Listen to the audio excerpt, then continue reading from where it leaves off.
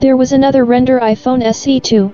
Many users of Apple products are already looking forward to the next generation iPhone, not only the iPhone 12, but also about the much anticipated iPhone SE2. On regular renderings from the YouTube channel, the iPhone SE2 has a metal frame around the perimeter, like the iPhone 4 and 5s, and on the front panel there is a cutout at the top of the screen, like previous smartphones. At the back there is a dual camera in a square module, like the iPhone 11. The speakers have a rounded design.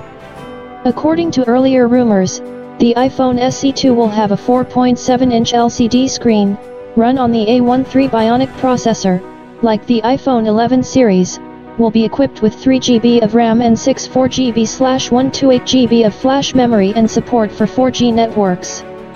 The phone will be available in 3 colors: dark gray, white and red.